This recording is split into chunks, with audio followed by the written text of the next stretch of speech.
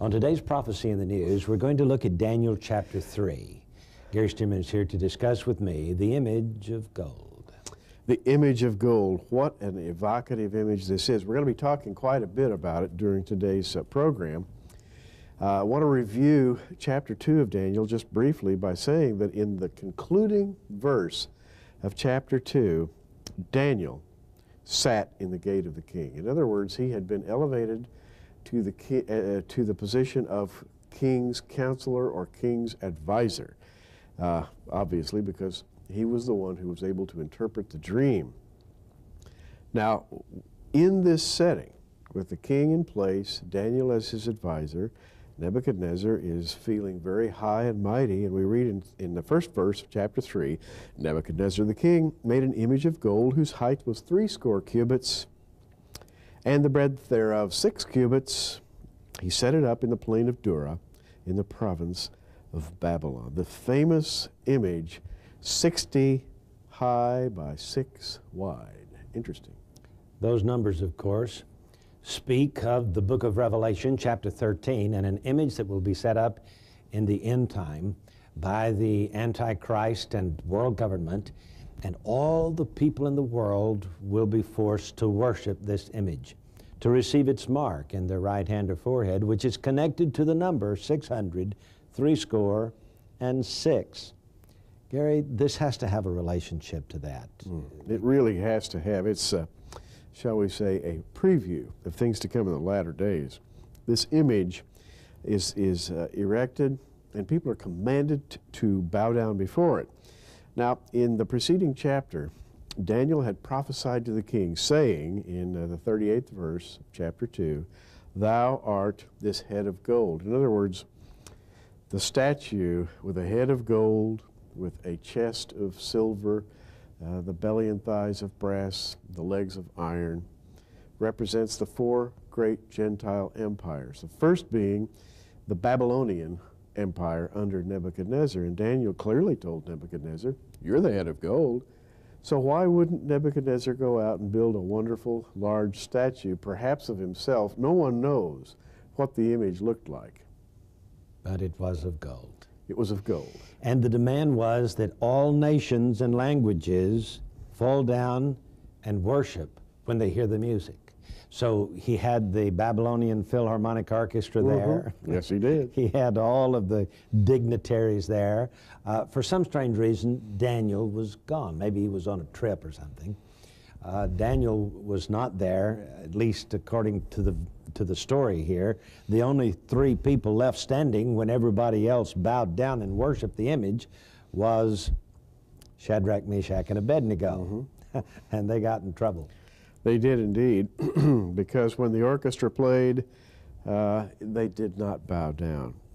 And as a matter of fact, the edict had been, in verse 6, "Whoso falleth not down and worshipeth, shall the same hour be cast into the midst of a burning, fiery furnace."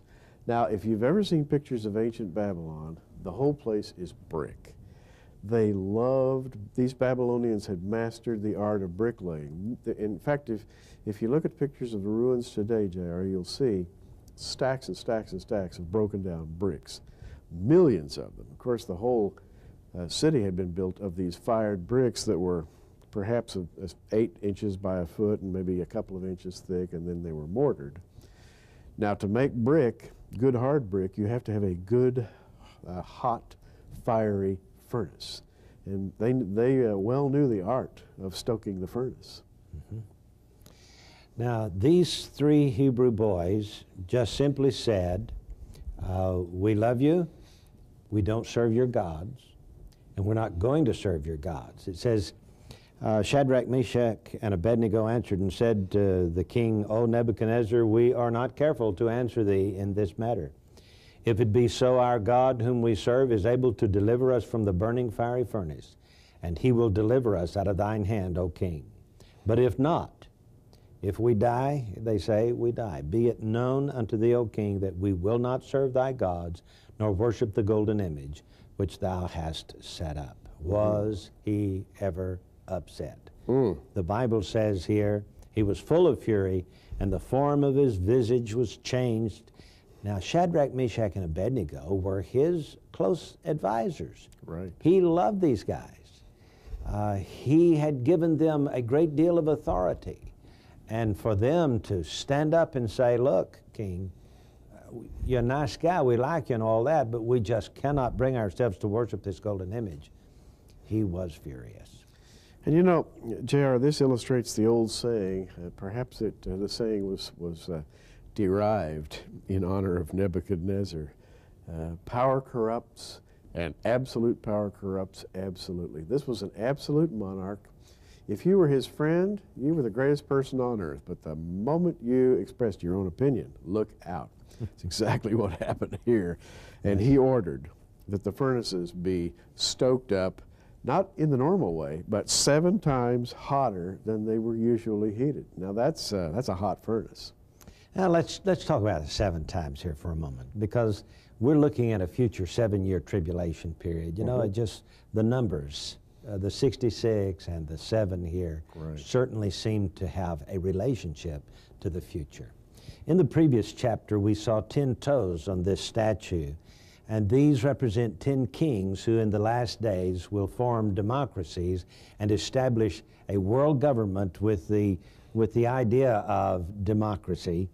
And they will build this world government, and they are the ones who sponsor this image that will be set up, Revelation chapter 13, and demand that all the people in the world worship this image and worship the beast, and receive its mark in their right hand or in their forehead, or else they will not be able to participate in the marketplace. And of course, there will be a great number of people, in particular the Jews, who will refuse this mark and will have to go through a 7 times fiery furnace. Sound like 7-year tribulation? It sounds like 7 years to me. In fact, the expression in the Hebrew, 7 times, is the very expression used to express 7 years, as we are going to see later on in this book. A time is a year. For example, a half of the tribulation period is called a time times and a half. And you know, that time is a year. So here the furnace is heated 7 times hotter. It gives you a very clear indication this is a prophetic statement. Well, the men were ordered to throw Shadrach, Meshach, and Abednego into the very hot furnace. It was so hot that the 3 friends of Daniel survived it, but the people commissioned to throw them into the furnace did not. They were burned up. So we have 3 Hebrew boys now in the fiery furnace, and they survive. God performs a miracle. And Nebuchadnezzar, the Bible says, was astonished and rose up in haste and spake to his counselors, "Did not we cast 3 men bound into the midst of the fire?" And they answered and said unto the king, "True, O king." Verse 25, he answered and said, "Lo, I see 4 men loose, walking in the midst of the fire, and they have no hurt, and the form of the 4th is like the Son of God." What implications we have here. For Israel will go through the furnace of the tribulation period, but the Messiah, the Son of God, will see that they make it through. They'll not only make it through, but he'll set up the kingdom. J.R., it strikes me, and we've already talked about this, the number 4 is the kingdom number. It represents the created earth, which is eventually to be inherited by Abraham's seed through Isaac and Jacob. And the number of that kingdom is 4. Here we have 4 men in the furnace, and to me that this strikes me that it may be an image of the kingdom to come. Yes, and you know, Gary, the 3 Hebrew boys certainly represent Israel. I have no doubt of that. Yes. But isn't it interesting that there are 3, and there are 3 basic races of humanity today, the offspring of Shem, Ham, and Japheth? It's quite possible that they, in a larger sense, represent the whole world that's going to have to go through this fire of the tribulation period. Yes. And be saved by the coming of the Son of God in power and great glory. Well, you know, J.R., they do represent an aspect of Gentile culture, because their names were changed when they were taken into the court of Babylon. from Hananiah, Azariah, and Mishael to Shadrach, Meshach, and Abednego. Therefore, they have been to some degree Gentile eyes. And with the rest of the population of the nations, they represent the terrible tribulation. And the deaths of those who threw them in also appear to be the results of the tribulation period. So Nebuchadnezzar calls to them, says, "Come forth." And we'll tell you about it when we return in just a moment. The marvelous story to be seen in this chapter is God's delivery of Shadrach, Meshach, and Abednego, not from the fiery furnace, but in the midst of the fiery furnace. I want you to know God will go with you through the trials of this life. He does not promise to save you from the trials, but will go with you through the trials. And Nebuchadnezzar now brings them out of the furnace and finds that they have no smell of fire upon them, that they survived marvelously. And so Nebuchadnezzar spake and said, "Blessed be the God of Shadrach, Meshach, and Abednego, who has sent his angel and delivered his servants that trusted in him, and have changed the king's word and yielded their bodies, that they might not worship any god except their own God." And then, Gary, he makes a decree that shows a certain character flaw in Nebuchadnezzar himself. Indeed, he does. In verse 29, he says, "Therefore I make a decree that every people, nation, language, which speak anything amiss against the God of Shadrach, Meshach, and Abednego shall be cut in pieces." Ouch. Ooh. "And their houses shall be made a dunghill, because there's no other God that can deliver after this sort." Then the king promoted Shadrach, Meshach, and Abednego in the province of Babylon. This reveals a lot about his personality. I think in the modern... He's no fence straddler. No, he was one way or the other. And you know, there is a mental disorder that used to be called the manic depressive, Yes. where you would go from extreme mania to an introspective depression and then back again, on a rather variable basis. Today it's called bipolar disorder. The king seems to be that kind of personality.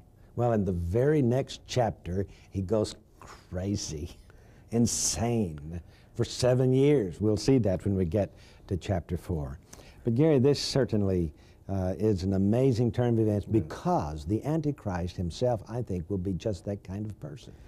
In our concluding few minutes, let's look at Daniel chapters 2 and 3, comparing and contrasting what we find there. In chapter 2, we found the statue that represented the 4 great world empires, starting with the head of gold. In chapter 3, we find a huge 60-cubit, about 110-foot high gold statue, which becomes an object of worship. So in one of the statues seems to represent Gentile governance. The other statue seems to represent religion, or false religion.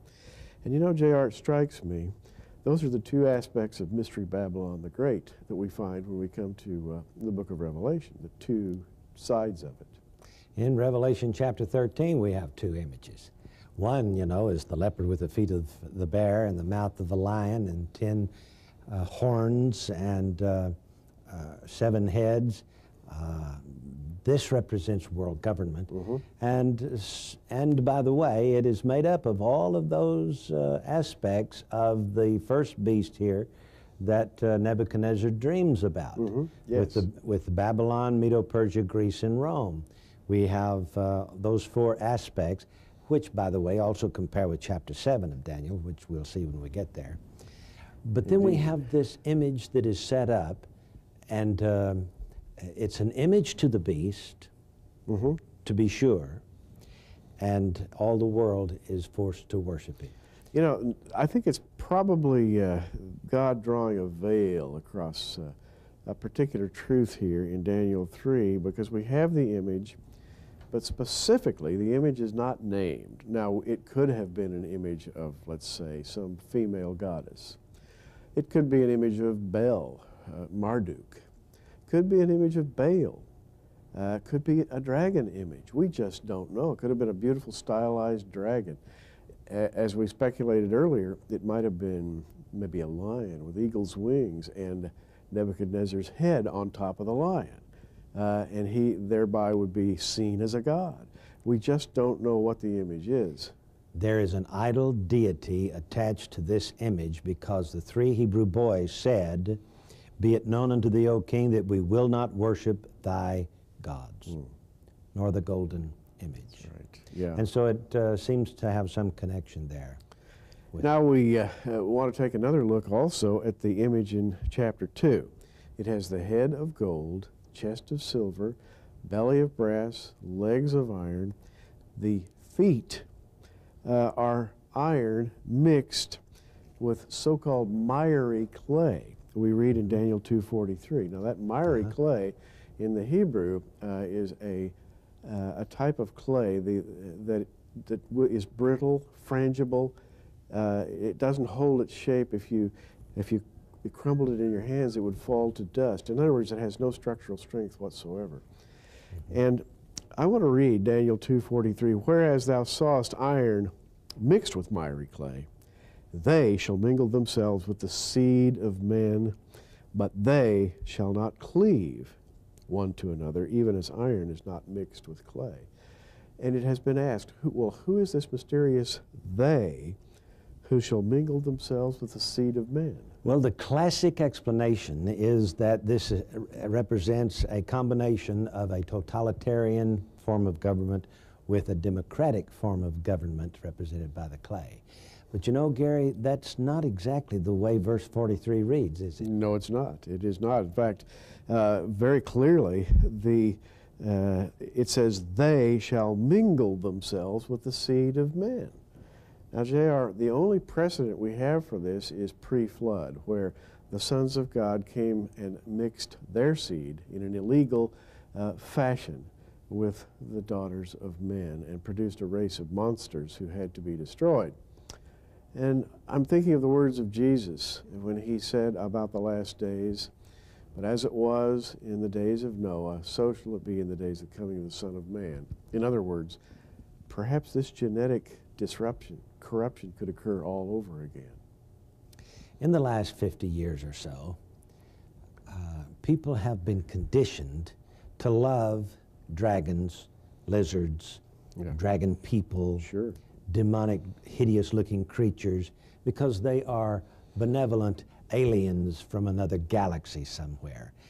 Is the world being prepared for an alien invasion? In my opinion, absolutely yes. All of our popular entertainment media have adopted this as a major theme, that man must be saved by an external force. There's a second element here, J.R., and that's genetic research. The Human Genome Project, which claims that once they decode the genetic book of humankind, that they can make any kind of modifications they want to and produce any kind of being they want to. It is the ultimate in arrogancy. Well, we have in this second chapter this miry clay and the iron, something trying to mix with the seed of men, and it not being successful. Obviously, it won't be successful. It won't be successful. And then comes a mountain of a stone cut out without hands that comes and destroys the world system and sets up a kingdom and becomes a great mountain. It's kind of interesting the term mountain here is used to refer to the kingdom of God.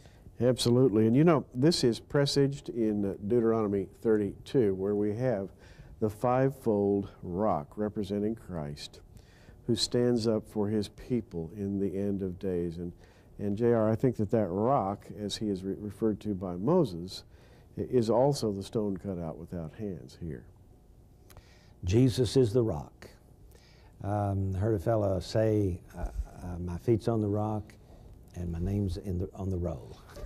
So, that's good. But do you know Jesus as your personal Lord and Savior? Because he alone can give you eternal life. The world is about to enter into a tribulation period. I can tell you, world government is on its way. The rise of the Antichrist, the last form, these 10 toes, are about to make their appearance. And when that happens, the world is going to go through the fiery furnace. Now, you don't have to go through the fiery furnace. You can be saved from the fiery furnace by trusting in Jesus Christ as your personal Lord and Savior today. I hope you will. I hope you'll realize that you are a sinner in need of salvation. You'll pray a simple sinner's prayer and ask the Lord to forgive you and save you. He will, if you'll ask Him. Well, this is a fascinating study, and there will be more on our next program. We'll be back in just a moment.